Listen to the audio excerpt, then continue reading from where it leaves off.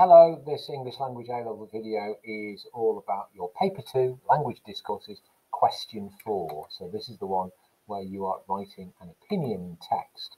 There's the question itself. Write an opinion article about whatever the subject was, in which you assess the ideas and issues raised in text A and B and argue your own views. So this is not an essay that you're writing.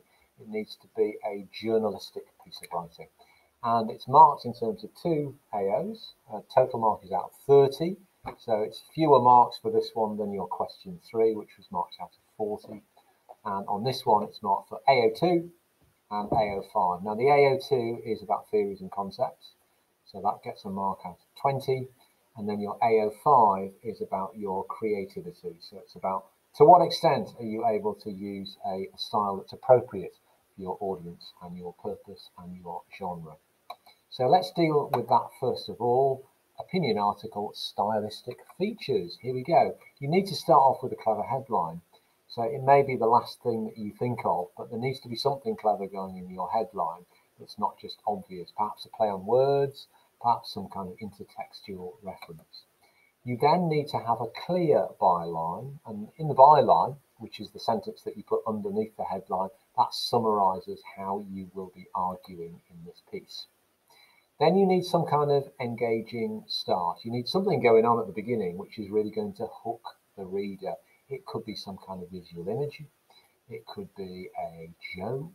It could be some kind of pragmatic reference or a question or an anecdote or a startling statistic. There needs to be something that captures the reader's interest at the very beginning. You need to be writing in fairly short paragraphs. This is not an essay that you're writing. So it needs to be quite short and punchy. I would say paragraphs of no more than 4 sentences. And there needs to be lots of variety. Variety not only in the lexis that you use, but certainly in the grammatical forms, the sentence forms. So variety in sentence length, with occasionally you pitching in very, very short sentences. And variety in sentence types, so simple, complex, compound. And of course, variety in sentence functions as well. So don't just write the whole thing in boring old declaratives, but throw in some interrogatives in times and imperatives. So variety in sentence forms is very, very important. Other stylistic features would include cohesive devices. I just mentioned there about interrogative forms. It's a good idea to end paragraphs with questions, and that way you're going to be tempting your reader to keep on going with your article, keep reading it. Ironic humour. This is not an essay, so use some level of humour, and maybe you could achieve that with some deliberate shifts in register to lighten the tone. You want a range of vocabulary. You certainly don't want to be repeating the key words again and again, so you need to be thinking of what synonyms could you use. And there needs to be very neat, concise explanation of linguistic concepts. Okay, so it's no use just saying, well, Giles created the accommodation theory. It needs to be glossed in some way. So, for example, it would be a British linguist by the name of Howard Giles, who invented the grandly titled accommodation theory. His research focused on the way we slip and slide between formal and more informal forms of lingo, depending on our listener. Now, you notice there how this is not using an overly academic style. It's giving you the linguistic AO2 information about Giles's accommodation theory, but it's glossing it for the kind of non-specialist reader. Now, AO2 then, what sorts of theorists could you be including? There are a few here that no matter what subject that you're doing, they're always useful to have. Howard Giles's accommodation theory, and the page numbers that I'm referring to are the page numbers in the AQA textbook here. So Giles's accommodation theory, where he's talking about convergence and divergence, they're always useful for references. You also have Martin Jauss and his 5 levels of register, because quite often when you've got articles going on, you've got these contrasts in register which are happening, and they may create some of the humour that you're coming across. You've got Grice's conversational maxims. If, for example, you've got articles which are about speech in some way and talk, then it may well be that Grice's conversational maxims, which looks at violations in the kind of rules of everyday talk, that might be useful. So we're talking quality, quantity, manner, and relevance. What else have we got? We've got Storm and Norman, we've got Norman Fairclough, and this is important in terms of instrumental and influential power, and also synthetic personalization, because quite often journalists use language to synthetically personalize. And also another theorist that is always quite useful is about Goffman, because it's Goffman who introduces the concepts of negative and positive face, and negative and positive politeness strategies. Negative face, remember, doesn't mean being negative. Negative face means using respectful, detached, polite language in order to not tread on the toes of the listener or the reader. So giving space and giving options to them. That's negative face, whereas positive face means using language in a complimentary and praising way. Now, there are all sorts of different theorists that you could draw upon. It really depends on the articles that you've been given. Here I've just done a very brief A to Z of some of the key ones that you will come across mostly in the AQA textbook.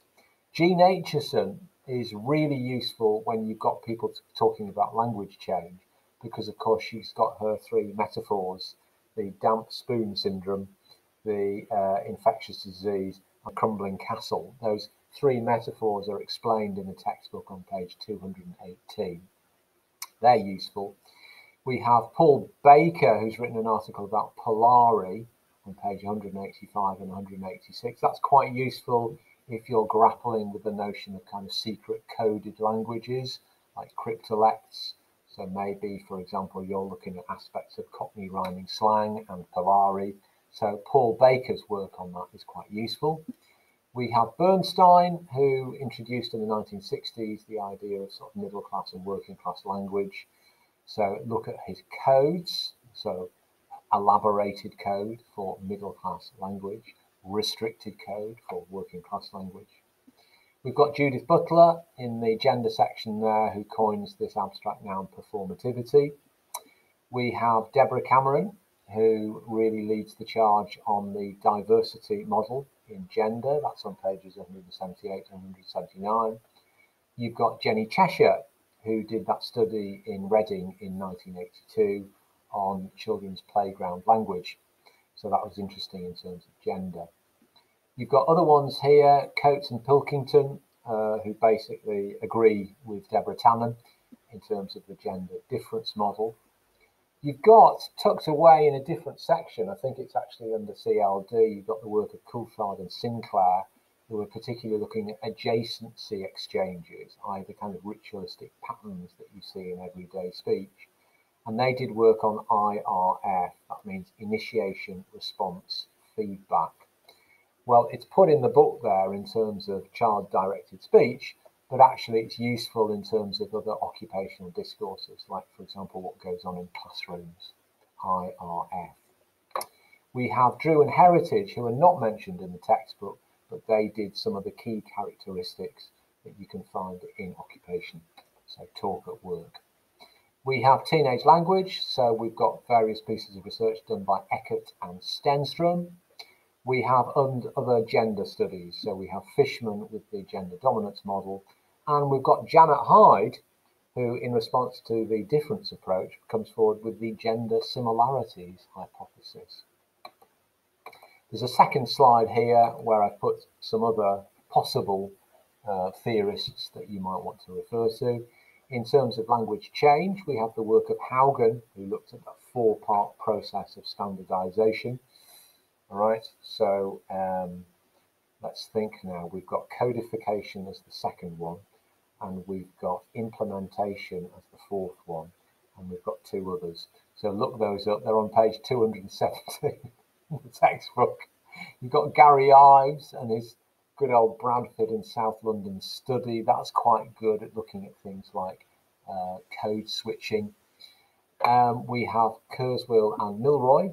There's quite a nice little section in the book there about dialect levelling, the reasons behind UK dialect levelling. We have Jennifer Jenkins with her work on English as a lingua franca. We have Katcheru with his models of world Englishes. And then we've got William Labov, who's done various studies, but the big standout ones, I suppose, from the textbook are Martha's Vineyard study, and then there's the New York department store study as well. We have Robin Lakoff, who comes forward with the gender deficit model. And then we've got a mention on page 219 of Donald McKinnon and the binary way that people often talk and write about language change.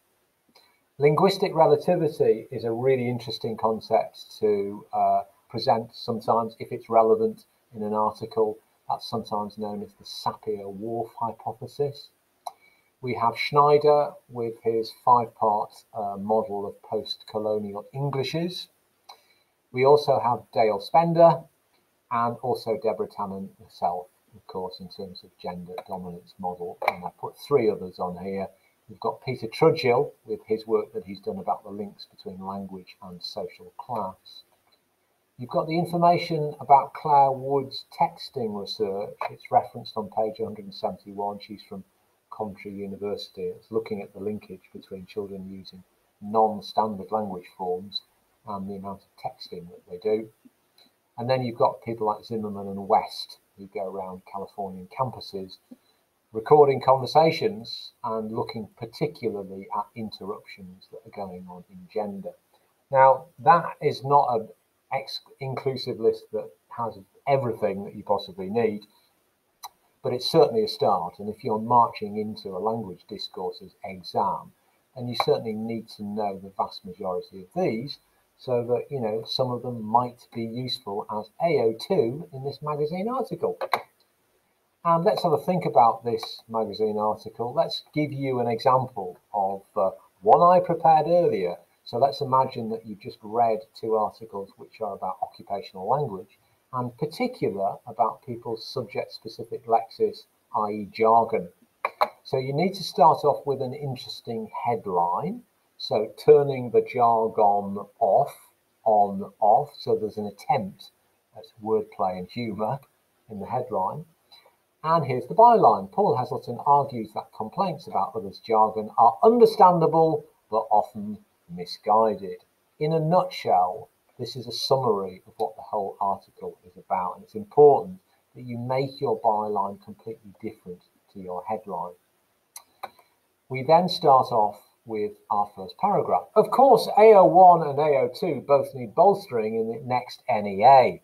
My wife and I both nodded vigorously. Neither of us had any idea what my son's history teacher might mean by this mysterious combination of letters and numbers. It certainly sounded impressive, but like much of the educational jargon served up for us at the Year 10 Parents' Evening, it seemed more designed to bemuse than enlighten. So I'm trying to capture the reader's attention by giving an anecdote, a personalised piece of experience. So there you've got a direct quotation, supposedly, from history teacher. You've got some humour with my wife and I both nodding vigorously. And it's introducing in a light touch way this whole topic of educational jargon. And notice how I'm using things like coordinating connectives at the beginnings of sentences to give a sense of cohesion. So I'm leading the reader from sentence through to sentence. The linguist Norman Fairclough noted how the use of language in public situations is all about power. Jargon, a Norman French borrowed word with a literal meaning of the twittering of birds, is a supreme demonstration of this power play. Now we're starting to cook with gas because we're doing the AO2. So whereas we've had the introduction to the topic in the first paragraph, the second paragraph is now actually beginning to introduce some AO2 concepts, which you're going to get marked for. So the mention of Norman Fairclough, the explanation about language and power, and then the etymology of this word jargon. Those are all AO2 concepts and theories. It is sometimes argued that this highly specialised coded language, used by social workers, magistrates, insurance companies and the like, is deliberately designed to exclude and indeed mislead the outsider. Jargon, it is said, is the current day Polari. the homosexual language heard in swinging 60s London, a secret language or cryptolect used to mystify those not in the know. An older comparison might be to the Cockney rhyming slang of the East End streets in the 1830s, a lingo created by petty thieves to escape detection by the world's first newly established police force.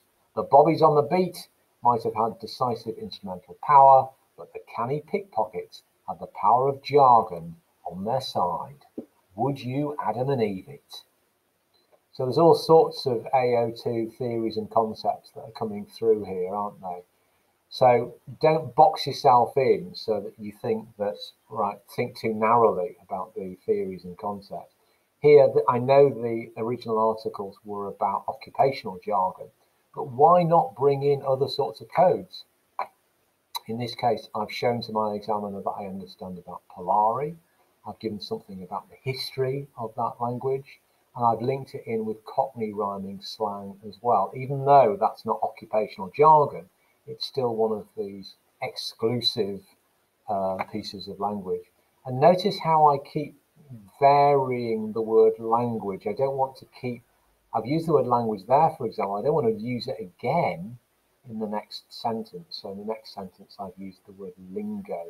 This is what I mean about using variation, lexical variation. Notice also about the sentence variation in terms of the sentence forms. Would you Adam and Eve it? So it's a single paragraph, a single short sentence, and it's an interrogative. So it keeps the reader, hopefully, awake. So, jargon has been with us for many a century. A recent study into the language of Northeast mining terms unearthed some interesting local specialist terms, blah, blah, blah. And there I can present some of the information that's in the textbook there about those, the mining terms. Okay, so that's the sort of tone that you need to be hitting for your question 4 opinion text. Thanks very much.